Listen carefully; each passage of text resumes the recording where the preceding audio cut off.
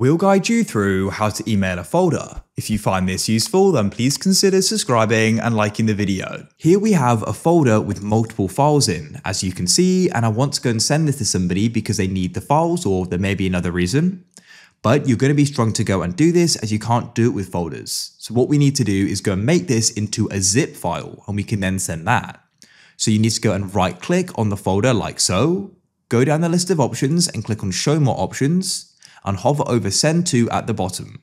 And you want to go and click compress zip folder like so, and it will then go and be made as you can see.